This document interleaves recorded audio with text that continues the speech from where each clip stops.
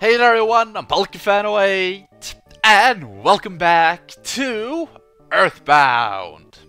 Last time we explored the town of Threed, though we didn't really get to do much, because Ness and Paula got knocked out and captured by the evil forces of evil. Haven't done that in a while, it felt pretty good. So of course we need to find a way to save them.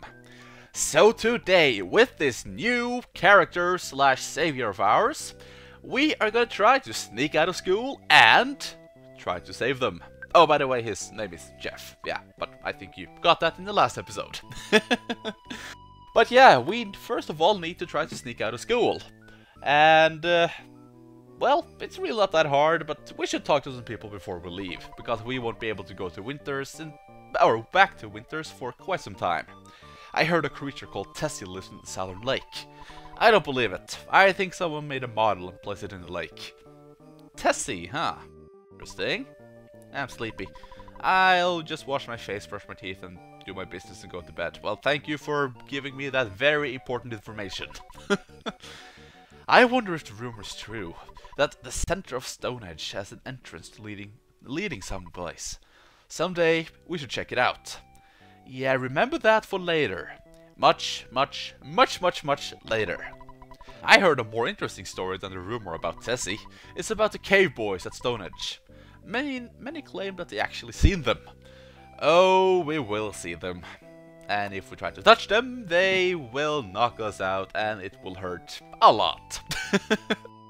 Anyway though, I just found present box heaven apparently. I'm so sleepy, but Tony's birthday party is tomorrow. Oops.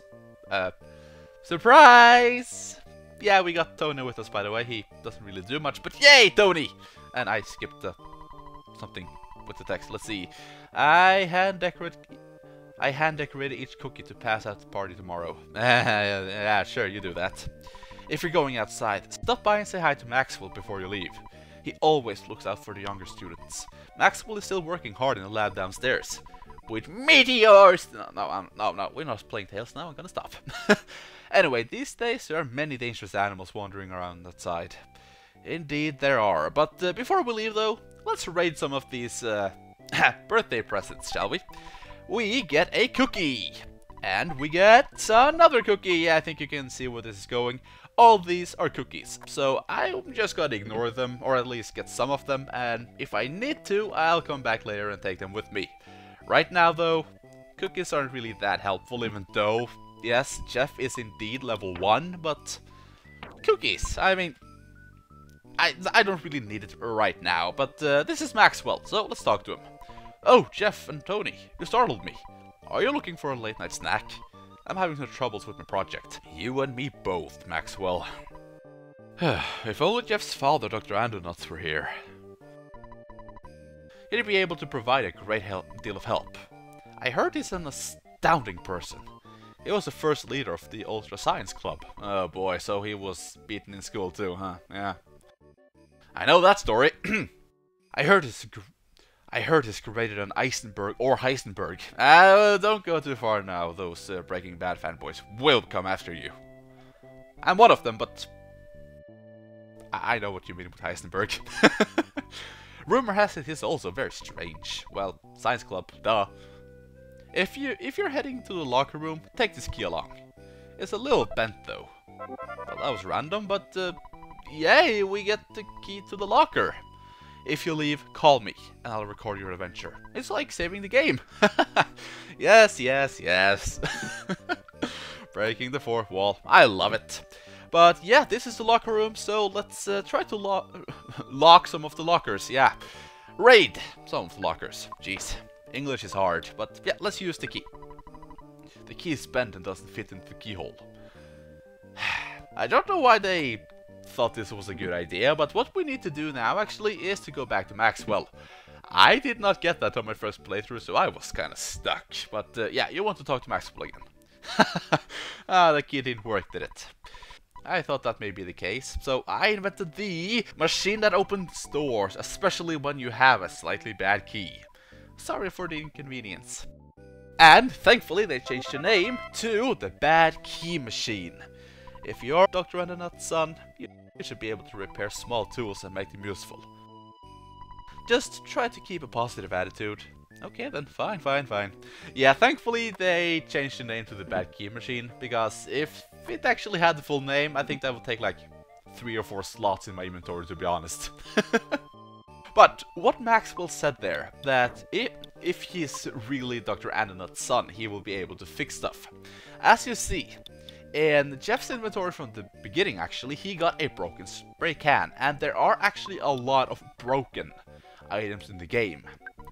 And the thing with those items is that Jeff can actually fix them overnight if he got enough intelligence. Like this one, we get a broken air gun, which is a weapon for Jeff if you actually manage to fix it, or he managed to fix it. But as I said, he actually needs more intelligence for more difficult things. But in the other locker though, we get a pop gun, which is of course a weapon for Jeff. Just like with Lloyd in the first game, Jeff's weapon of choice is a gun. And well, it works quite nicely. The only problem is that he cannot get smash attacks with a gun, which also kind of makes sense. And I know there's one of these things that actually, or one of these lockers that got something in it. And can you use the right item? Thank you. Nothing? Is it the middle one then? I could have sworn there was one more item. I know there is. There we go. Sheesh. I knew there was a home set somewhere, but apparently I couldn't remember where. Yeah, another thing that I don't really like with the with the Bad Key Machine is that you need to use it as an item before you can do anything. There's a lot of text, blah blah blah. It takes quite some time. But yeah, how about we just leave? If you really want healing items, of course, go and get all the cookies that you can get, but I think we will be fine. There are some very hard enemies out here, so be careful at least. Better safe than sorry, right? Yeah. But, yeah, thanks to Tony, actually. Okay, now use me as a step and climb over the gate. Well, I'll say goodbye for now. I don't know where you're going, or why, but remember, we are best friends forever. Aww. I'll admit, I actually really like Tony as a character. I'm a little sad though that the music changed here, but oh well, we couldn't have Snowman forever, I guess. Anyway, so we have a new store here, and if you see what they actually can sell you, this store sells a lot of good stuff. A T-Rex bat, a non-stick fry pan, and a coin of silence. This thing is amazing. But there is one little problem with this. We don't have an ATM card. So no, we can't take out money to actually buy weapons for Ness and Paula, or the coin of silence. But that doesn't mean that you can't buy it. But I'll get back to that when we leave this house. There's a monkey at the entrance. Take the monkey, he's really noisy. If you buy a pack of bubblegum, you can have the monkey for free. Otherwise, he will cost you $1. So, do you want him? Monkey? Yeah, sure. Thanks. The monkey's yours. And Jeff got the pack of bubblegum, but not only that. Eek, give me some gum. The monkey got a piece of bubblegum from Jeff and blew a bubble.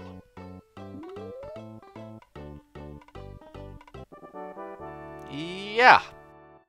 Not really the most interesting party member, but the bubble monkey joins the party. Yay! Trust me, he is actually important to the story, so you need to do this. But anyway, since, as I said, you can actually buy the weapons in that store. The only thing you need to do, of course, is grind. And I am not really that tempted to do that. I've done it before, yes. I bought two coins of silence, and I bought a T-Rex bat for Ness.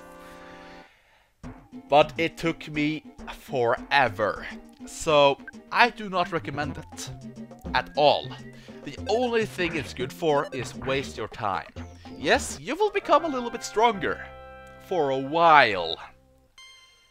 but it will go out very fast, so it's not worth it in my opinion. If you want to, sure, the enemies out here give good experience, some of them also drop items, which is your only way to actually get the money, since you don't have an ATM card.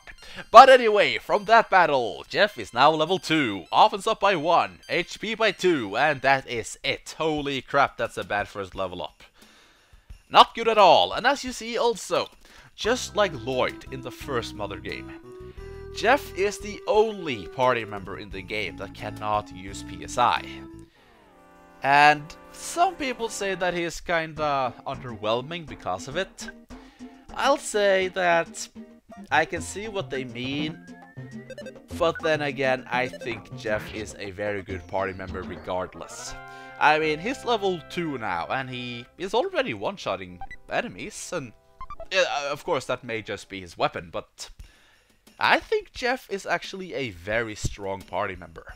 And of course, Jeff is also the only party member that can use items like the bottle rockets, which are the strongest hits in the game.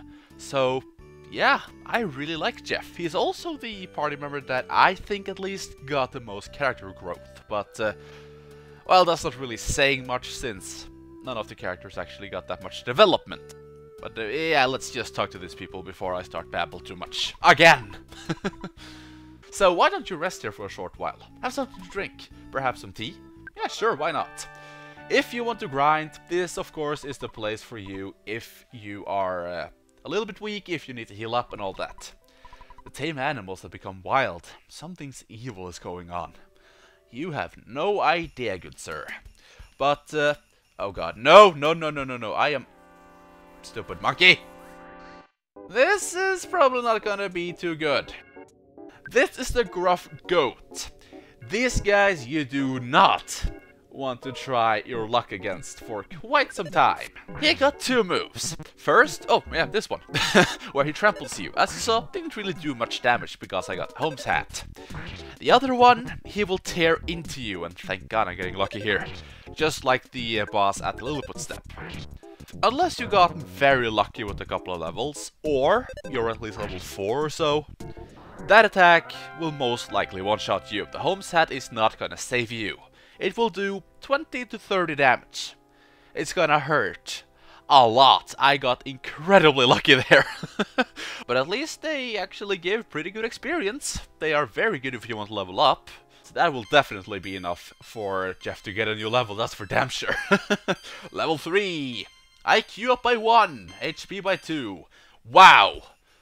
You know, Jeff, I just said that I really like you as a character. And then you get level ups like that. What the heck? At least I get more free cookies, that's nice. Actually, I'm gonna use one just because I can. And because my inventory is full. Wow, that's kinda sad already. Yeah, that's why I don't really recommend to take all those cookies. If you feel that you need to, sure, go ahead, but also I think you kinda need at least a little bit of inventory space, so it's not really that worth it in my little opinion. But, oh, right, this is the empty tent. Yeah, never mind then. Don't know why it's here, but it is, so whatever. But we have come down to the Southern Lake. Tessie may be unexpectedly be living in the woods. I personally think so. Yeah, we heard about Tessie in the school, but I didn't really talk much about it. Tessie is basically the Loch Ness Monster, Earthbound style, yeah. I heard that the wind is always blowing when Tessie appears. Shoo! I feel like I'm catching a cold. Well, if you're outside in the wind, in the snow, I mean, this is winters after all. Winters is coming, get it? Yeah? People would kill me if I didn't make that reference, so of course you're cold. Oh, what a cute little monkey! Would you like a piece of gum? Maybe monkeys don't like gum. No, this guy really does, so yeah. You're right. We're here at Lake Tess, waiting to see Tessie. We're known as Tessie Watching Club. Wow, that's embarrassing. So you've also been bitten by Tessie Mania. Well, you're in luck. We may be able to see Tessie tomorrow. I can't wait! Now, before we do that though, I actually want to level grind a little bit. Because, of course, Jeff will be going straight to Threed. and you already seen that those enemies are not to be messed with. So, ooh, magic butterfly, which is completely useless to Jeff, by the way, but I'm gonna take it anyway because I love the butterflies. So I will meet you guys right back here when I leveled up Jeff a little bit. Or I guess I could just show you this. Instead of PSI, Jeff got a spy command. And if you use it, it's basically like a magic lens in the Tales games, but you will get some little information about an enemy. Let's see. Yeah, you can stop with that, please. Thank you. Let's see, the gruff goes weak to fire and weak to freeze, open to hypnosis. Yeah, there is a way to actually see a enemy's weakness in this game, which is pretty much the only reason why I have info boxes in the game. If there's no way to actually see a enemy's HP, but yeah, I decided in this game I kind of prefer Jeff to do damage instead of spying, so that's why I have the weaknesses in the info boxes. And now Jeff is now level 4. Oh baby, offense up by 3, now that's what I want to see. Defense up by 3, definitely. Speed up by 2, guts by 2, IQ by 1, luck by 1, HP by 2. Very, very, very nice. If only that Goat did not completely wreck me, that would be even better. Yeah. Ouch. And there we go. Jeff's level is now 5. Vitality up by 1. Finally, a little bit HP at least. IQ by 1. HP by 9. Okay, I'll take that. Definitely. More HP is always nice, especially with a level 5 character. But as you see, Jeff is already becoming pretty strong. 22 offense and 15 defense. Yeah, he's coming along nicely, but yeah, I'll just meet you guys back in the camp now. And we are back! Yeah, I just stopped at level 5 because I just don't care anymore. No, but level 5 should be enough for a while at least, even though the enemies in Threed are very strong, but I think we'll be fine. And we also have a teddy bear or 2 still, so yeah, it's okay. If I find Tessie, do you think I'll get in the newspaper? I'm looking for my 15 minutes of fame. Oh yeah. Those 15 minutes, man, they are the slowest 15 minutes of your life. And you wish you never had them. Trust me, I know. But for now though, let's just talk to this guy. I'm gonna cook for the Tessie Watching Club. How about some stew? Yes, please. Oh, no, there's no need to pay me. Thank you. I needed that. You're a friend who I've never met before. Jeff, head south. I'm Paula. If you hear this message, go to the south. Working throughout the night, Jeff fixed a broken spray can, and it became the defense spray afterwards. Yes, so he got enough IQ now to fix that at least. I would prefer the gun, but I guess it wasn't meant to be. Because that, as I said, it will actually become a weapon for him, but we'll try later on, I guess. Oh, maybe that whirlpool is. Oh my god, it's Lugia! No, run away! This is what we've been waiting for. Finally, it's coming out! Oh, excuse me. Goddamn writing! Tessie's emerging! Really? Oh, what a cute little... I'll already talk to you. Okay, you have the same thing. Okay. Now, before we leave though, let's take a goodbye picture with at least a bubble monkey, since sadly he will be leaving the party soon.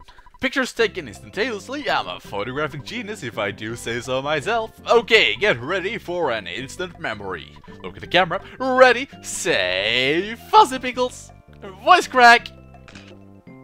Wow, what a great photograph, it will always bring back the fondest of memories. Aww. Even when Ness is captured, the photographer guy is still having fun. Oh well, let's just go to this very, very obvious spot. Yeah, cool! Give me some bubblegum, now! I'll take care of everything.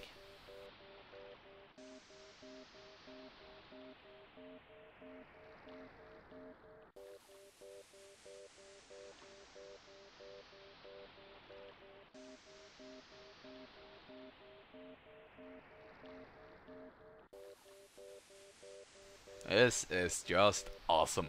Even though Tessie looks a little derpy, but still awesome. So yeah, We are definitely playing a mother game here, folks. We are riding the Loch Ness Monster. Do I even need to say anything? Seriously? I don't really think this thing can be put into words. Though I will say I actually really like this little segment. Though short, it's still pretty sweet. Even though Tess's soulless eyes are looking into my soul, trying to steal it. I know they're only pixels, but they kind of freak me out, to be quite honest. Oh well, still cool.